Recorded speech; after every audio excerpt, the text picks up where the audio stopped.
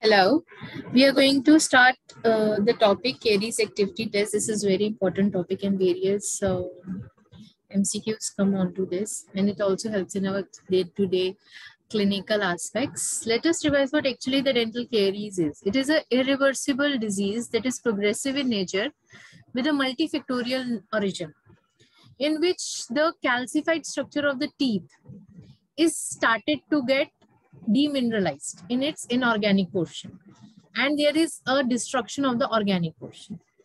Now, caries activity terminology is referring to the increments how the active lesion of this caries over a time frame that we are considering here is progressing. So caries activity is basically the measuring how the progression of the caries lesion is in its speed.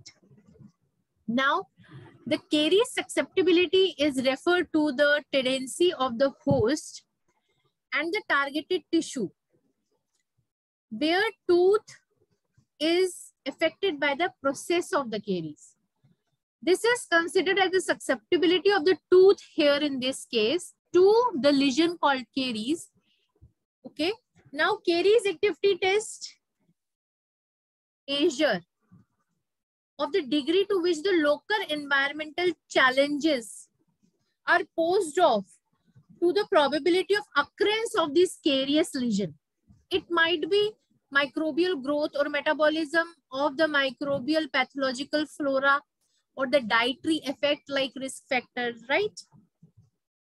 Purpose of caries activity test is to identify the high risk group individuals.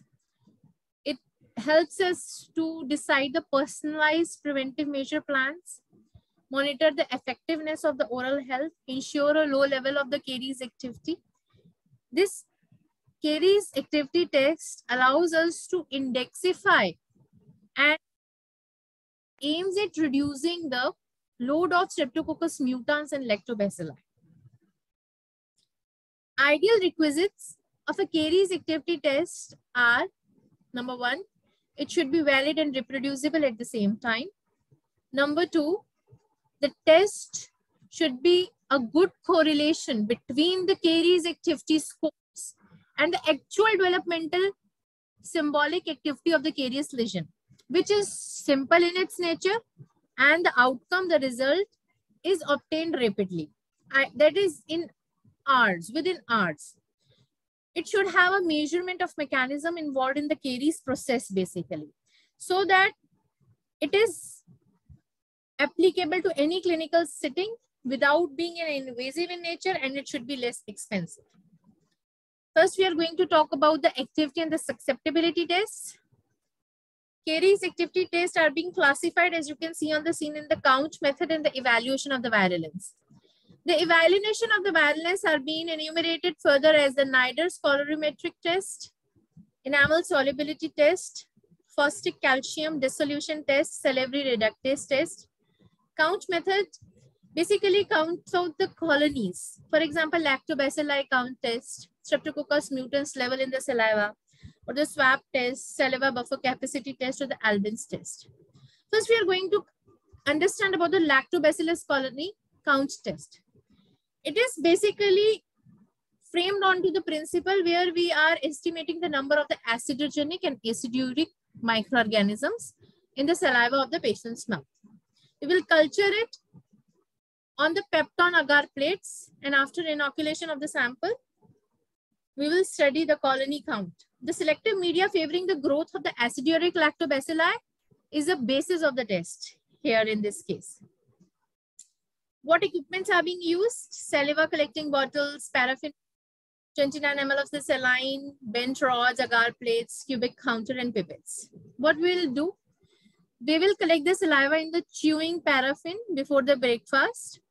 And once patient is chewing paraffin, the saliva will be produced, empty stomach, and it will be collected. It should be vigorously shaken. It is diluted, and the undiluted samples are then spread evenly over a rugosa SL agar plate, which is incubated for about 4 days. The number of lactobacilli colonies which are developed are thus counted. Interpretation is on the screen, on to basis of which we will classify it as no activity, slight activity, moderate activity, or the marked activity test. Only disadvantage related to it is inaccurate in prediction of the onset of the caries. It does not completely exclude the growth of other relative acidic organisms. It is only taking few minutes to do the test, though the result takes several days. Next comes the NIDA test, NIDA colorimetric test. It measures the ability of the salivary microorganisms to form the organic acids, which are basically from the medium of the carbohydrate. Classical formula of the NIDA's agar per liter purified water is on the screen, which you need to remember for your exams, like it contains casein or the pancreatic digestive juice, yeast, dextrose, sodium chloride in some amount, agar and bromostressol green. Medium contains the indicator dye in this test, where this dye is referred to as the formostressol green, which changes its color when pH drops to 5.4 to 3.8 pH. Once after chewing, the paraffin saliva is collected, the tube of NIDA regulus plate is melted and then cooled to temperature 50 degrees centigrade. 0.2 ml of saliva will be split onto the tube and mixed. As soon as the agar is solidified, it will put for the incubation. Amount of the acid produced by acidogenic organism is detected by the changes in the pH drop. And it will be checked with the background of 24 hours, 48 hours, and 72 hours. The rate of the color change from green to yellow is indicator of the degree of the caries activity test, as you can see on the green. Performance from yellow to green on the screen. It is relatively simple, cost-effective, but time-consuming method. So, it was in 1965 where Granger et al. Gave us the swab test. In swab test, we are determining the oral flora, ability of the salivary microorganisms to form the organic acids from the carbohydrate medium. In this also, pH drop is taking place from 5.4 to 3.8. Subsequently, this swab, cotton swab, which is taken from a particular tooth surface, like buccal surface of the tooth, is subsequently incubated in the medium. The interpretation of the pH drop helps us to determine the caries activity test. If it's first drop below 4.51 pH, then it's marked caries activity in this case. Streptococcus mutans levels in saliva. It will measure the number of Streptococcus mutant colonies, which are formed units per unit volume of the saliva in respect to the saliva and the plaque samples from discrete size. It will include like proximal areas, occlusal fissures. Incubation is done on the Mythus salvarius agar. It is a selective Streptococcus medium.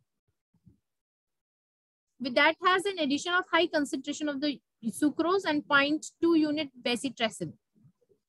Bacitracin is suppress the growth of the most non-mutants colonies. So it is very selective in nature.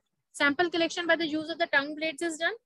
Incubation for 48 hours at 37 degrees centigrade is done at the gas mixture enriched with carbon dioxide about the 95.5% percentages. Now, interpretations of the level of the mutants is 10 raised to power 5 per ml. Saliva is acceptable. Streptococcus mutans screening test will be also referred to as the plaque toothpick method. It is a simple screening method in which dilution of the plaque sample on the streak on a selective culture media is done. Sterile toothpick, sterile Ringer's solutions, platinum loops, and metasalvigrous agar plates are used, which contain sulfadimethyne. Plaque samples are collected from the gingival